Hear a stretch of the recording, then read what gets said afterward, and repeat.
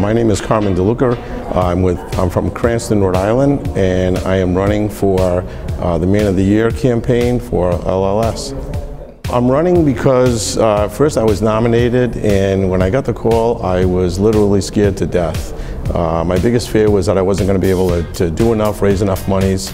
And then once I started talking to people about it and telling them what I was, about to get involved in, I just heard from so many people that had a story, that I knew them, but I never knew what they had gone through, what family, what friends they had that were suffering from leukemia, and I just began to realize more and more how much it impacted so many people around me.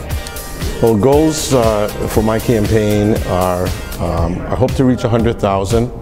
I want to at least get 50, but my goal is to get 100,000. Dear friend of mine that I've met several years ago just lost her son, adult son, 43 years old, 3 days before Christmas. And so I'm doing the campaign in his honor, and if we get the 50,000, we can get a grant in his name, and that's what I'm hoping to accomplish, but we want to get that 100,000.